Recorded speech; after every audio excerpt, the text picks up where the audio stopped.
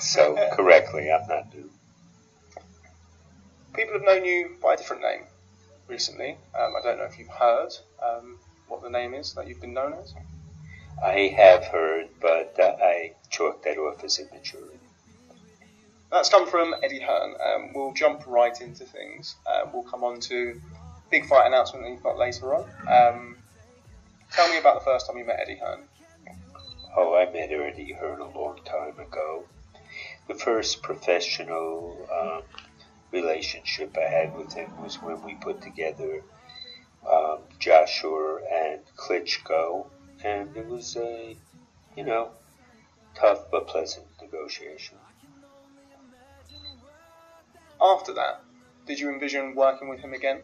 Obviously, having Anthony Joshua, you mentioned the Vladimir Klitschko fight, big fight at Wembley Stadium, unification fight, or certainly a fight where two guys are on the line. Did you have visions of working with him soon after that? Nothing specific.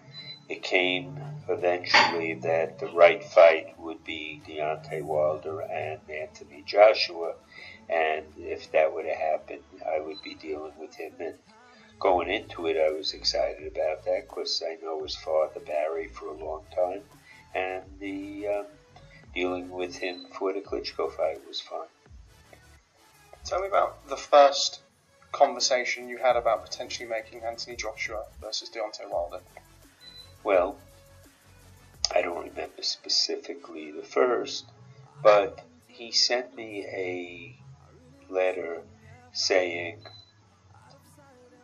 we'll do a 2-fight deal with you. You'll fight Dylan White first, and then you'll fight Joshua.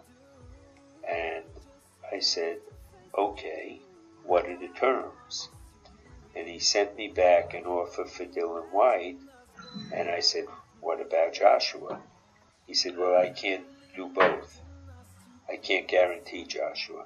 I said, well, that's the whole premise. I said, otherwise we don't have an interest. We would rather dictate our own career. Legendary fight promoter and the man behind Deontay Wilder, Shelly Finkel. I never thought I'd see this dude. He has this Al Heyman-like vibe, stay behind the cameras, thrown behind the throne type energy, and I like that. And I'm glad that the promoter finally spoke out about Eddie Hearn. Guys, I'm not an Eddie Hearn hater. I'm not. In fact, I like Eddie Hearn. I think Eddie Hearn is a step up from guys like Don King. If I'm willing to go there, Dana White. He's a huge step up from him, right? I will say this, though. Eddie Hearn does promoter type stuff, right? And when promoters do that kind of thing, I like it when the other side of the story is told before the narrative is painted by the said promoter, in this case Eddie Hearn, right? I like the fact that they came clean about everything that happened, and I like how everything now adds up. Everything makes sense. See, when Eddie Hearn said what he said, I didn't believe him because he's a promoter. I analyzed what he said, and it made sense up until he started blaming them. Because, my guy, if I offer you 50 mil to fight whoever, I'm going to fight 50 mil. I'm going to fight whoever just for that 50 mil, right? The way that he was going about it, he made it seem like everything they were doing was shady.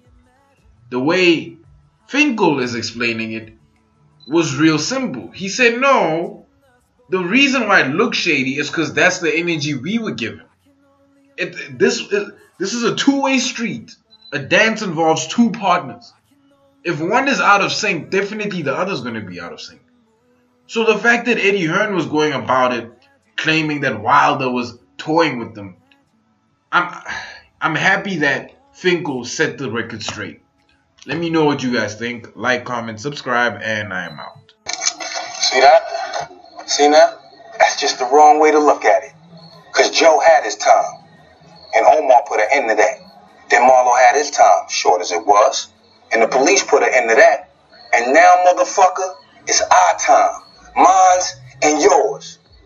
But instead of just shutting up and kicking in, you're going to stand there crying that back in the day shit. Jeez. There ain't no back in the day, nigga. Ain't no nostalgia to this shit here. There's just the street and the game and what happened here today. Right.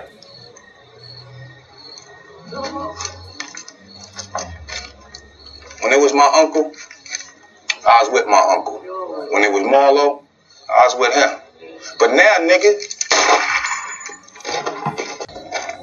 what the fuck you do that for? Now we short the 9. that was for Joe.